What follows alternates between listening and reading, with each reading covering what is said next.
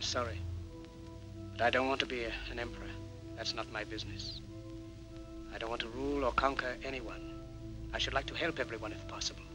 We all want to help one another. Human beings are like that. We want to live by each other's happiness, not by each other's misery. We don't want to hate and despise one another. In this world, there's room for everyone, and the good earth is rich. The way of life can be free and beautiful, but we have lost the way. Greed has poisoned men's souls. We think too much and feel too little. More than machinery, we need humanity.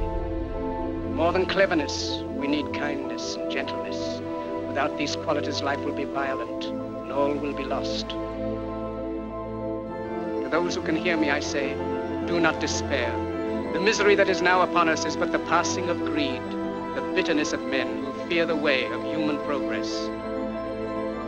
Men who despise you, enslave you, who regiment your lives, tell you what to do, what to think, and what to feel, who drill you, diet you, treat you like cattle, use you as cannon fodder.